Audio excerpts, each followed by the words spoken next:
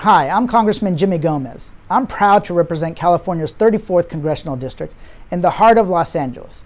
As we approach 2020, it's important to take a look back at this past year with a Democratic majority.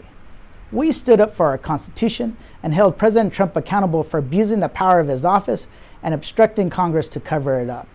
We also passed nearly 300 bipartisan bills, including the Elijah E. Cummings Lower Drug Costs Now Act, our transformational legislation to negotiate lower drug prices so millions of Americans can afford the life-saving medicine they need, the Equality Act, legislation to extend civil rights protections to our LGBTQ family, friends, and neighbors, the Paycheck Fairness Act, legislation reaffirming the basic idea, equal pay for equal work, the Climate Action Now Act, an urgently needed bill which aims to keep the United States in the Paris Climate Agreement, and the United States-Mexico-Canada Agreement, or USMCA for short, a historic trade agreement with Canada and Mexico.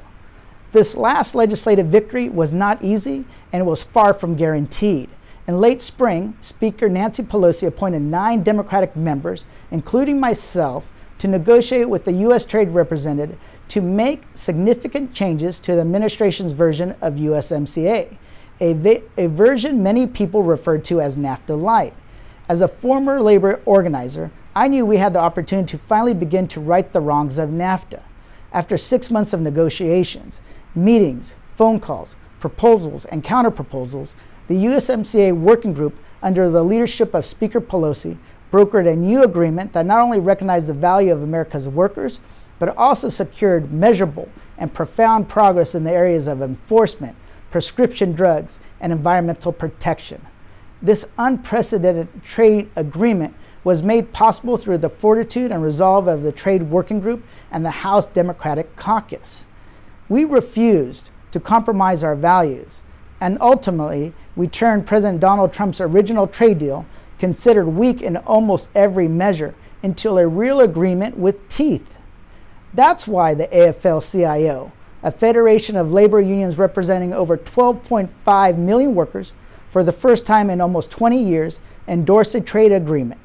That's why the USMCA passed the House of Representatives with overwhelming bipartisan support, 385 to 41. This new and improved USMCA is a victory for the American people.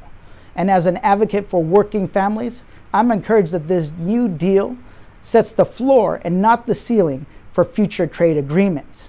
The new consensus on trade was only made possible because of the new Democratic House majority.